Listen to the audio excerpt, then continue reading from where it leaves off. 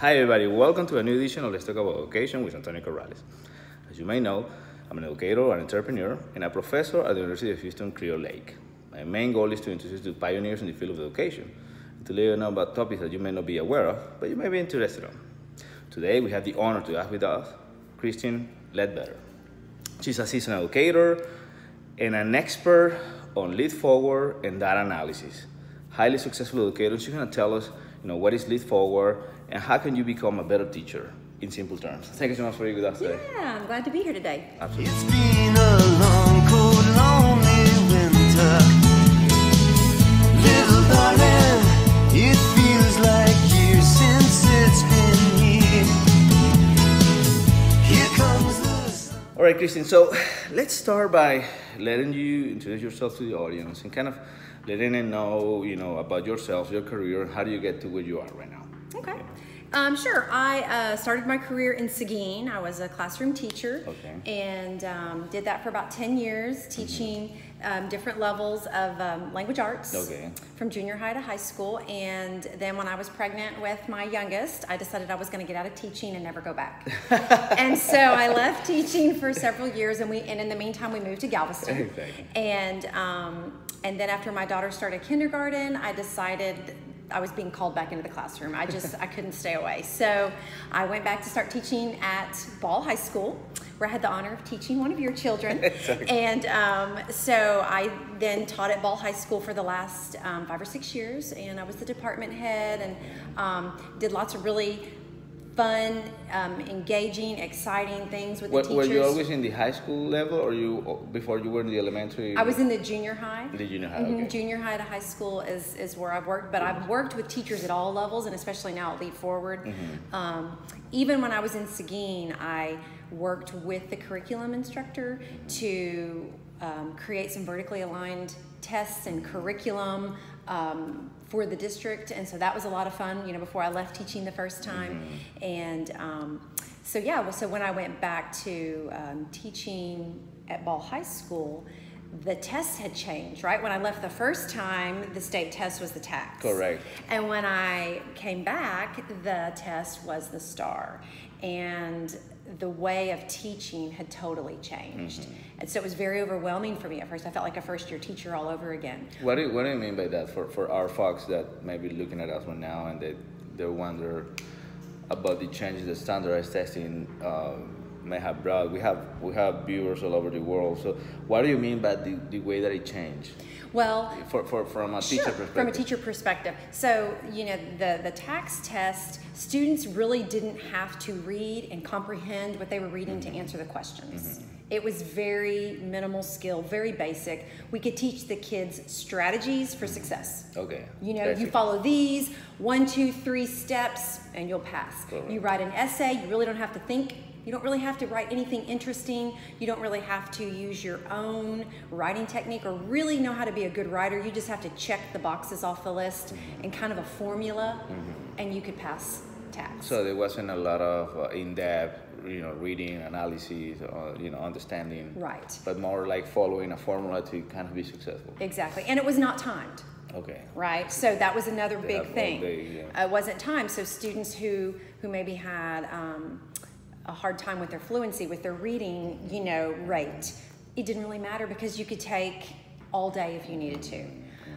So then when the STAR came about, the STAR test, especially in language arts, first of all, it was timed, so then that reading fluency became an issue. Students who were struggling readers, they now had to read in a certain amount of time, and that was the first big hurdle for students. That was the first shock. Right, and especially at secondary, teachers don't really focus on reading fluency. That's more of an elementary, when you're teaching students to read, and so secondary teachers all of a sudden were needing to help kids become better readers. And do you think that happened in secondary education because of the scheduling? I mean, they only have 45 minutes with the kiddos instead of, sometimes in the elementary where they may have 2 hours, or do you think that that's a factor in there, or it's just the way that we used to do business?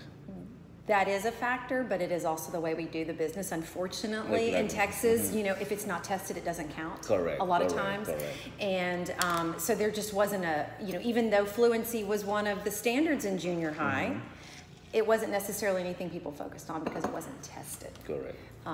You know, and that doesn't mean that teachers were doing something wrong. It's just, you know, the pressure that teachers are put under. Correct. And so anyway, so the STAR came about. First of all, it's tested, but second of all, it is a more difficult test. Students actually have to comprehend what they're reading, and they have to answer questions that they just can't go back into the passage and point to the answer. They have to actually think. Which you used to see, for our folks out there who are watching us right now, instead of Texas went from standard testing called TAX to standard testing called STAR. And basically what we're discussing here is that the rigor of the test went way beyond what we expect in terms of expectations and difficulty levels. Right, yes. So I didn't let you finish your story. So you went to the classroom? Yes, so I started back at Ball High, and it's a whole new, I was very overwhelmed because I realized, you know, the way that I did before, that I taught before, was really gonna have to change.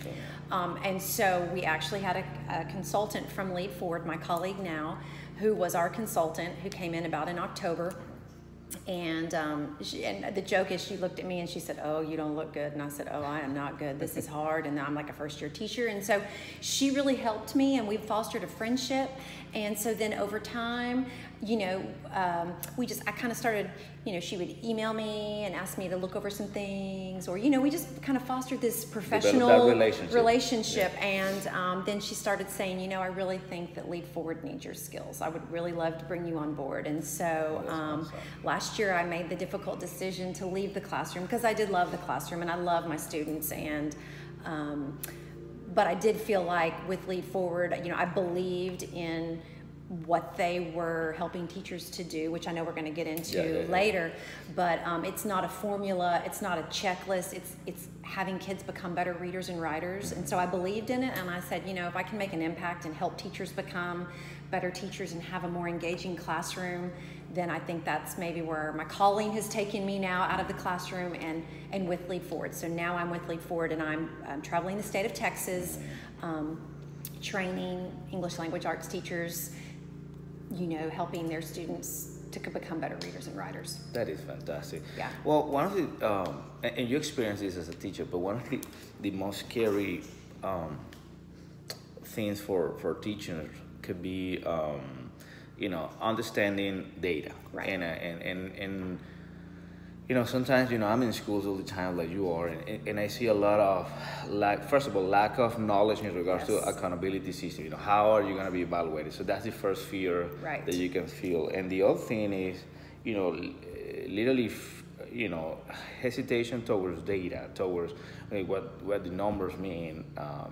And so can you elaborate, you know, what do you think, you know, can help teachers break that fear in regards to data, based on your experience and the role that you have now? Sure.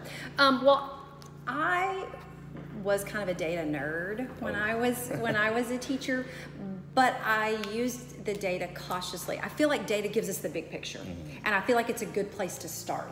But there is so much data that I think it's overwhelming for teachers, like you said. And you know, what I had to get past was sometimes, you know, your administrators come in and they are responsible for all the data for everything, and so they want you to look at all the data for everything. And really, that's a small piece of the pie, and I do think it's important to understand, you know, where your campus is and where your campus has been and where your campus is going. But as a classroom teacher, my focus has to be on my students in my classroom. And that's a really good point, because you know, I'm a former school administrator, and I train future principals and superintendents. So I'm really interested in that perspective, you know, how teachers feel when they're basically administrators have this expectation. And of course, you know, you and I know that it's a chain of command, you know, it comes from the top to state. But, you know, that's really interesting. So you feel that teachers feel overwhelmed in terms of, you know, the demands of the data without really explaining them what does it mean. Yes, exactly. And, you know, I know that we would meet, you know, let's say our English team, right? And I'm looking at the data for the whole team. And I remember at one point I finally said, you know, this is great for the team, but the needs that she has in her classroom are very different than mine. This was several years ago. Yeah. I said, can I go into the system and just pull the data for my students? And they said, well, I mean, I guess you can. And so that's where I went. Like, I mean, I think it's important to see as a team where we all are, because we work together, and how can I help each other. But at the end of the day, I'm spending 8 hours a day with my 150 students. Correct, and you want to evaluate what you're doing. Right, correct. Exactly.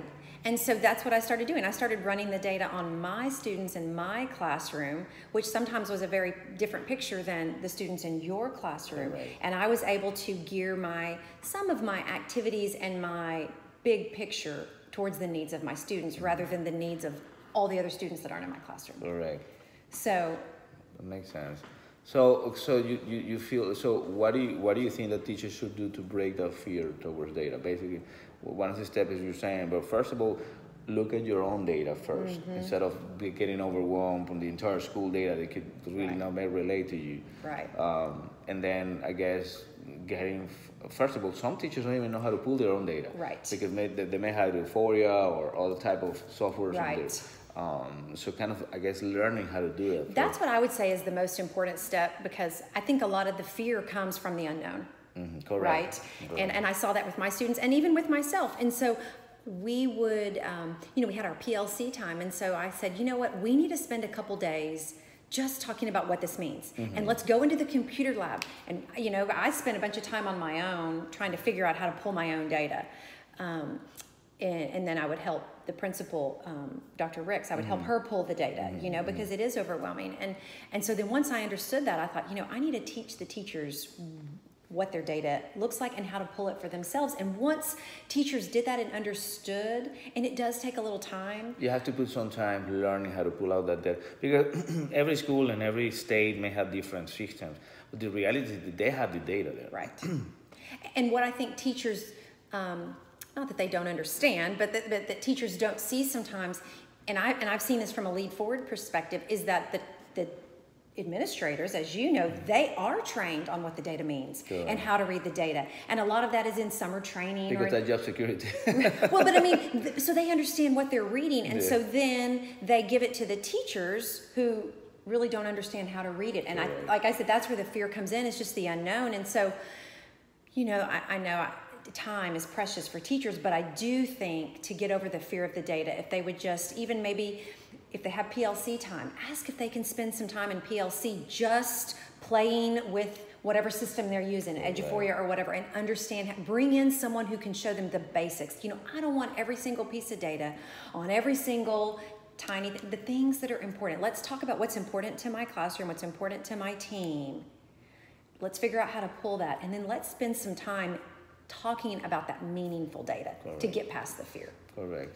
Yeah, because I think you're right. I think what I have seen in schools is they spend a lot of time disseminating the test, or analyzing the questions, how the questions, the students miss the answer here and there, but they don't spend a lot of time, what you're saying, pulling out the data and trying to analyze it and learning. Right. And I think if they're familiarized with that, it's going to be easier. It's going to be less fearful. Yes. Yeah. Well, but in the state of Texas, we have been measuring the academic standard of a school and a district in terms of standardized testing, for quite a while, but it has been changing throughout the years. Right. And I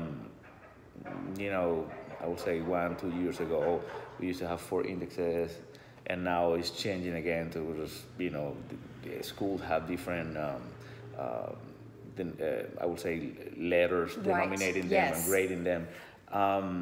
So what can you tell us about, can you tell us about the new system that you're, obviously familiar with it, because you're all over the place, and what are things that you like, or what are things that you don't like, and why? Sure. I actually just watched a video, a webinar that our data expert from Lead4ward, John, did on Friday the 13th. So the commissioner in Texas, earlier this April, I think April 5th or something, released his final decision on this accountability system. And it is so confusing to those of us who don't do it every day. But I watched the webinar so I could, be more familiar. So the thing that I like the most about the accountability system, how it's evolving this year, is that what I've seen is that it did evolve significantly based on stakeholder feedback. So I think that the state is finally realizing, we got to listen to the people on the ground, you know, that are actually working with the kids and working with the data. And so it seems like that's evolved So they this get year. better. It's getting, it's far from perfect, and you know, I certainly don't have the magic the magic pill for what would be the best way to hold schools accountable. But it seems, from what I understand, that it's changing, and it's not perfect, but at least it's changing, and it's going in the right direction. It's going in the right direction. One of the things that I liked about what's coming out of this new accountability system, or the changes that are made, is that instead of always focusing on the lowest performing students, which we've always done, and then we've got these students that are middle to high performing, and they just kind of get forgotten in the data, because you know, they're passing, so that's great. The one change I've seen is that the focus now is on all students. We still have to, you know, focus on our low performing students, but we can't forget our high performing students, because we have to take them higher. Whereas before, I don't really think that there was a benefit data-wise or accountability-wise for raising our students at the top higher. In this new system, there seems to be now. That is correct. That is correct. And that's a really important topic, because you used to feel that a lot of students, like you were saying, the students who were passing, or even students who were high achieving, you know, they used to be forgotten, or they weren't a priority. Right. Exactly. Exactly. I also like the fact that they are measuring growth. That was the one thing I said for years when I would talk to the administrators. So the growth, the index two that they used to measure before, they're going to continue doing it in this one. Oh. But before, it was only like, let's say with English 2, right? Because I'm familiar with that. We could see growth from the English 1 test to the English 2 test, but there was no growth. You couldn't measure growth on English 1. Exactly, right? Exactly. Right. So now they've set it up to where you can measure growth throughout fantastic. all the grades, if I understand that correctly from what I understood the other day. And so I've always said that to our administrators. You know, they want to know how many kids are going to pass, how many kids are going to. Well, I want to see growth, because my higher level students, I know they're going to pass. They've always passed. Passing wasn't an issue. I want to see growth in them. Well, exactly, because you can, as a teacher, you deserve more merit, more recognition if you bring a student that is here to this point, to a student who is passing before, but you just barely made him pass. Exactly. You know, it's not really, you're not providing a lot of growth. Exactly. But also those students who are way down here, and we could only get them right here, you know, and they were this close to passing, but we still made them grow this much. And so there is some recognition that even if they don't pass, there could be some growth, because some of these kids, I mean, you know, let's say if they're on a 3rd grade level and we're trying to get them to pass the English 1 tax. STAR. Which you see a lot in, believe it or not, we still see a lot in high school. Exactly. You know. And so I think that's the problem, is it was just this pass or fail. They either passed or failed, and that was all that mattered. But now, okay, are we seeing some growth? Because if I can grow the students some this year and grow the students some next year, I just think that it does a lot for the student as well as the teacher in recognizing that we are growing this student. And again, you know, that's one of the biggest issues I have, is that the test is so high stakes. Correct. You know, so again, I like. You like that part. What is it that you don't like about the new system? Or do you feel at least that it's going to be challenging?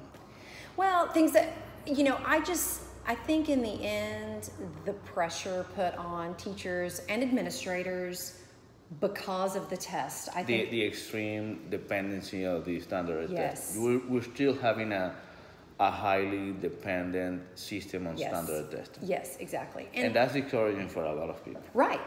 And the thing is, if you look at, and I can't comment on every single STAR test out there again, because I really am specialized on English language arts.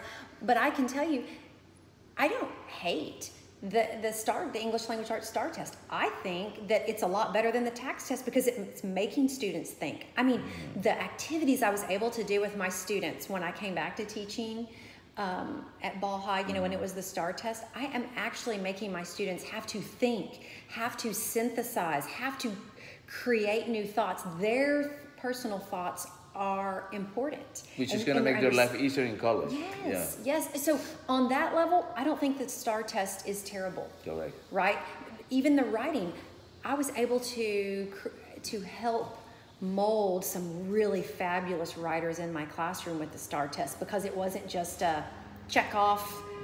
Tell me about frogs. I told you about frogs. 3 things, great, and their writing still was terrible. You have to be a good writer. Well, and that's funny that you say that, because all the research shows that there's a direct correlation between the ability of students to write and increasing academic achievement. And so I think we hear over and over again the struggles that English language arts teachers have making students write. Have you find any way to increase collaboration across classes or curriculums to make other core subjects right for students? Yes. Because I think it's a big problem, and I have seen that one of the methods that we apply for students to increase student performance, make sure that they write Yes. at least a little bit in every class. Exactly, and I know a couple years ago we tried to bring about writing across the curriculum, which is so important. And again, I can tell you, as I go out, and I've done several sessions on writing across the curriculum, the main problem is fear, right? I've got a science teacher that says, I know science, I don't know writing. I don't know how to have my kids write. And the idea is, I don't want you to teach your kids grammar. I really don't. I'm the grammar expert. Just like you don't want me to teach kids how to balance equations in chemistry, right? I mean, you certainly don't want me to do that. But if you just have them, I start by defining writing. What is writing? It's putting your thoughts into words on paper. Correct. Period. If you can get your kids to practice putting their thoughts into words on paper, then when they come into my class, I will teach them how to take those thoughts and make them better. Correct. Even if it is the last 5 minutes of the class, the last 10 minutes of the class. But it's a big push that I see the schools that get better is because they really focus on writing across grade levels. Absolutely. I mean, that's the key. Yeah. And it, like I said, it doesn't have to be something that should be overwhelming to a geometry teacher. I don't want you to tell me to count off because it was an incomplete sentence. Correct. You don't have to make them write incomplete sentences. Correct. You can just have them write bullet points. Correct. I just want them to practice getting their thoughts into words on paper, because the more they do that, then when they come to my class, it just makes it easier to put their thoughts into words on paper. And then I say, okay, let's do that. Now let's go back and work on the grammar. Now let's go back and work on the paragraph structure. Let's make your writing better in my class. But if they come to my class and they can't even put their thoughts into words on paper, I don't have anything to work with. Yeah. Well, we're gonna have a lot of this video probably is gonna be watched for a lot of brand new teachers in the profession.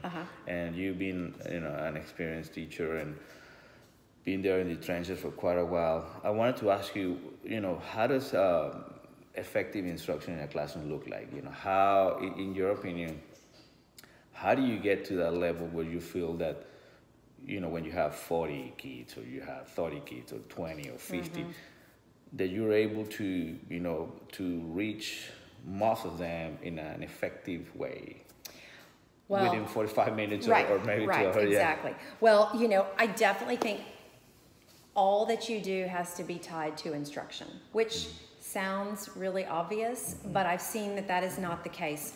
I think the first thing, especially as I've traveled around the state of Texas, one of the things that I've noticed is that a lot of the teachers struggle because they don't know their standards. They don't really know what they're supposed to teach.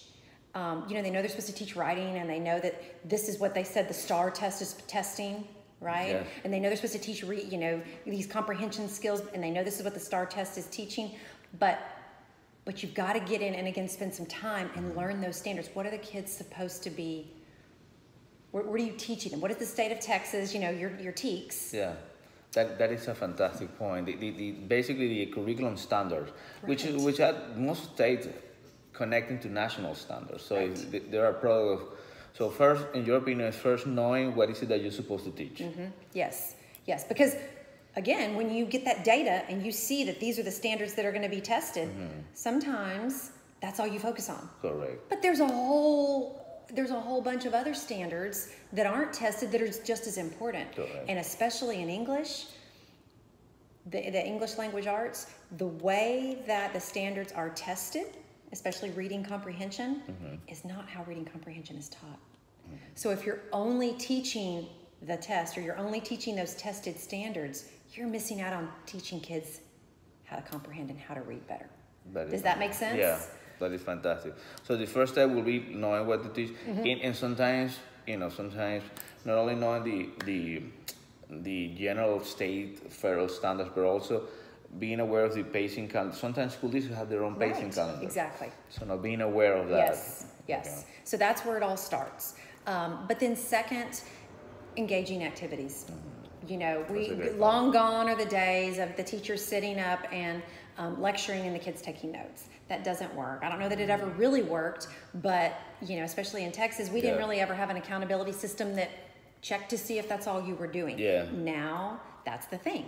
With our STAR test, especially with English, the kids have to be thinkers.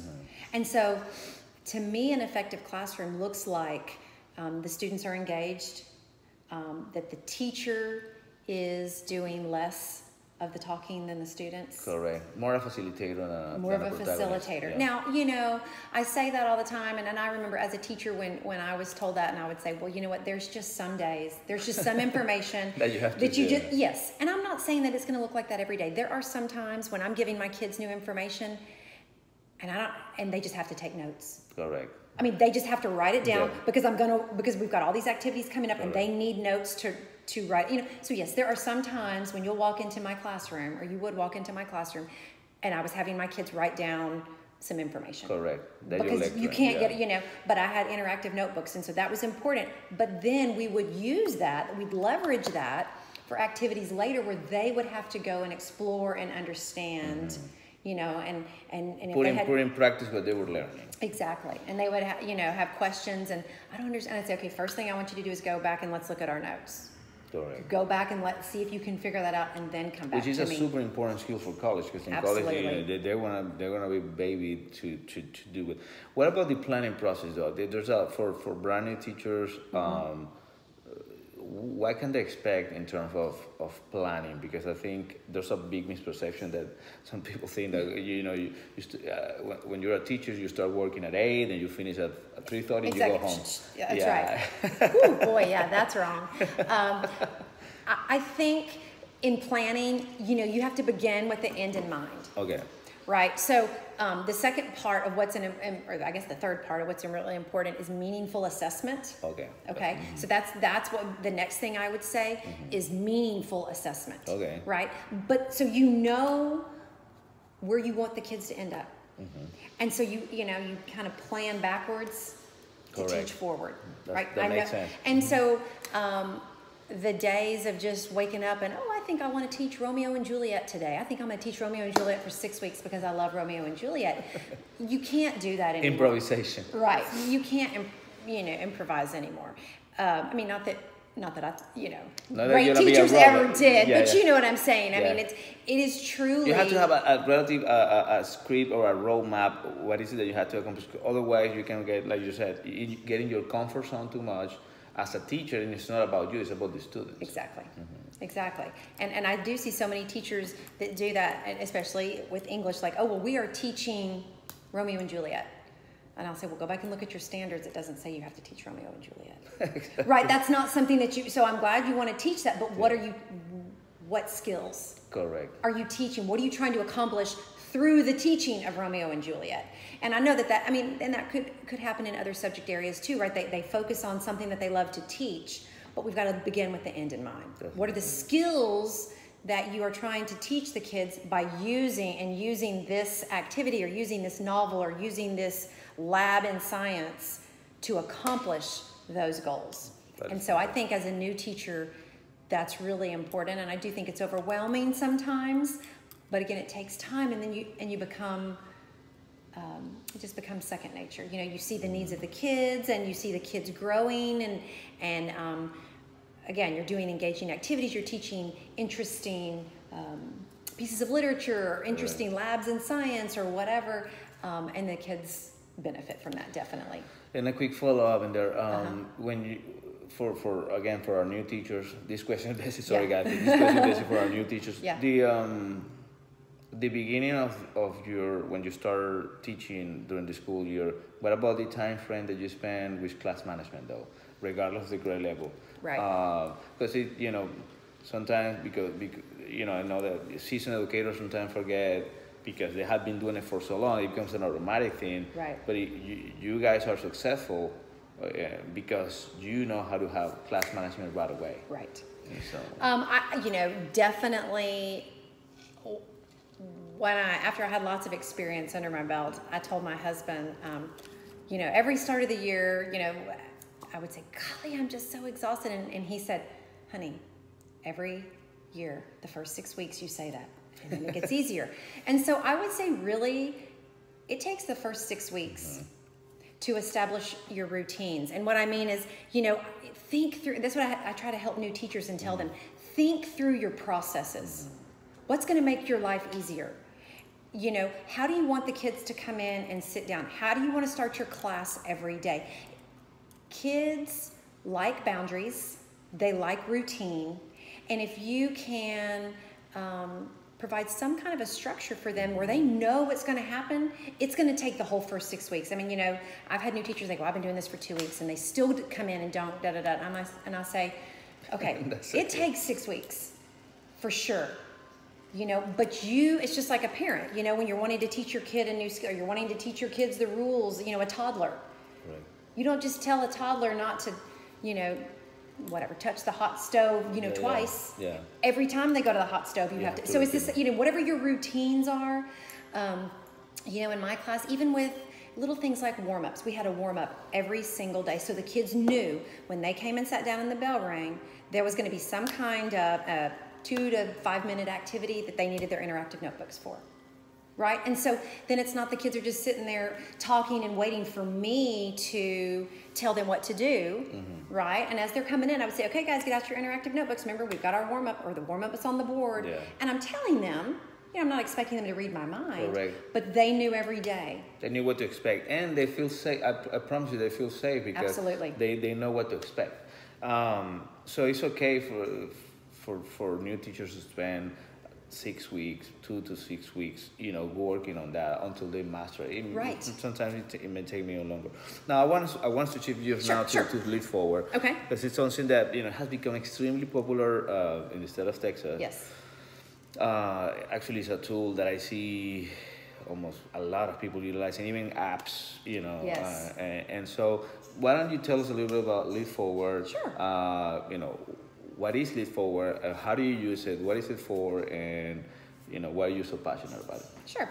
So Lead4ward is a company that started in 2010. Okay. And it was started by a former educator, and he just had a passion for engaging instruction and helping teachers become better teachers, and principals become better leaders.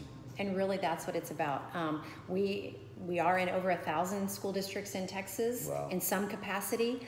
Lead4ward has grown. So there are different divisions, right? Where I'm a content specialist. So we have the math, science, social studies, English language arts content specialists, where we go out and just work with teachers and help them with their content. Correct. Right. And so a lot of times it's not necessarily, I've heard teachers go, okay, well, I'm doing the Lead4ward thing. And I want to say, it's not a Lead4ward thing. It's a best practices. We are Lead4ward, but the activities that we're teaching teachers are really just how to be a better teacher, how to have the engaging activities, how to have students become better readers and writers. And it's not like a Lead4ward formula. Well, right? and it's funny that you say that, because I have seen that maybe there's some misperception, because I have seen a lot, sometimes teachers and even administrators using Lead4ward as I would say, not as a data tool, but almost like a recipe to do things. And I think there's still more stuff that they can utilize from Lead4ward that they're not using. Absolutely, because yes, we have a data division. So there is a man that goes out and he just strictly does the data, right? And he goes out and he helps people understand data, and we're in the systems and how to pull the data, and he's training the administrators or the leaders or the instructional coaches, right? And that's what he does. That's one component. We have a whole leadership team that goes out and helps leaders become better leaders and helps the leaders facilitate planning for teachers, right? And so there's that aspect. And then the content specialists come in and work with the teachers. Yeah, so to think that one component is going to come in, like, just the data is going to come in and your whole district is going to be great because you understand Lead4ward data. That's not Lead4ward. That's not Lead4ward. That's not Lead4ward. There are different components within the company to help different parts of the district. And so certainly we can come in and help every part. We can help with the data, we can help with the leadership, we can help with the planning, we can help with the content. There's even a brand new, we just have a new employee that just came on full-time, and she is working strictly with new teacher development. So you've got new teachers, how to help them with classroom management, how to help them with planning, right? But it's not necessarily a Lead4ward prescription or a system. It's how to help teachers, new teachers, figure out their systems. Correct. Figure out their planning. And if you're struggling with planning, then guess what? We have some resources to help you with planning. Right? That is fantastic. And if you need more help with your content, then we have the content people that can come help you. And do you guys have seen the impact of Lead4ward on student achievement and Oh, absolutely. Absolutely. Within the English language arts, within our, again, there's my colleague and myself, and she is focusing more now on these academies where she will go in and work with districts, an English language arts team, let's say at a high school or within the district, and she helps them for a year or 2 years or 3, it's a system. Depending how much they need it. Yeah. Right, and she will come in, I don't even remember, however, 6 times a year or something, whatever it is, but it's at certain points, and she helps the teachers plan.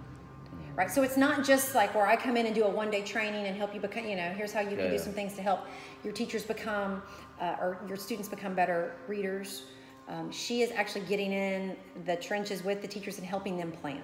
That is fantastic. Right, and she has seen phenomenal helping results schools getting better. And yes. Fantastic. But even the trainings that I do, I've had trainings where I just go in for the one-day trainings, and teachers' eyes are opened about comprehension strategies, and then I get these amazing emails like, oh my gosh, my students finally understand, they finally get it. It's so that's the rewarding part, is that I do see that I'm helping students even though I'm not in the classroom anymore.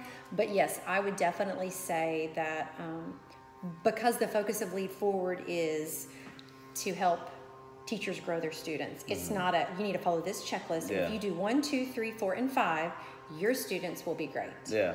It's looking at the needs of your students. Here's some activities. Which of these activities we have, at Lead4ward, we have this thing called a playlist. Yeah.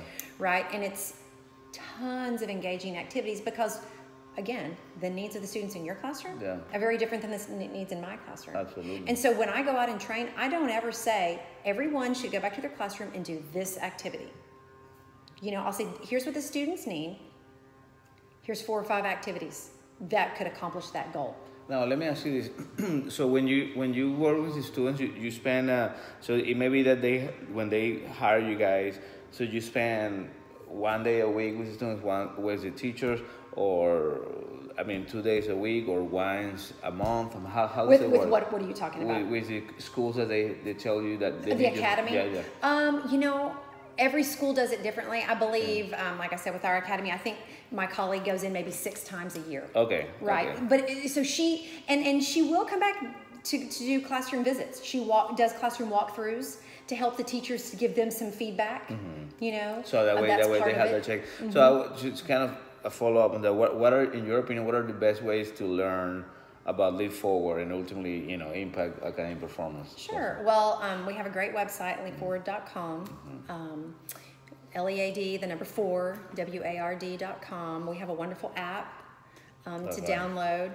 Lots of free resources. I think the owner of our company is, he wants everybody to have many of these resources available to them, because his goal is to have better classrooms. I was going to tell you that because a lot of the resources available in Lead4ward are free. Yes, and they are. Some people don't realize that. Yeah. Yes, they should go check out our website, because there's tons of great resources on data, on engaging activities. We do, again, then we do have the paid trainings where we will come in, or the paid academies. Because we are a business. Absolutely. Absolutely. But I just, the heart of the owner of our company is really in in teaching. I mean, I can say that. He is not just, how can we make the most money off of all these teachers? It is truly, I want to make a difference.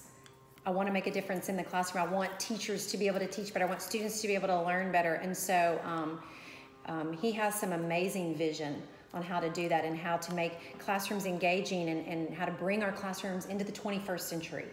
That is fantastic. And listening to him is very inspiring.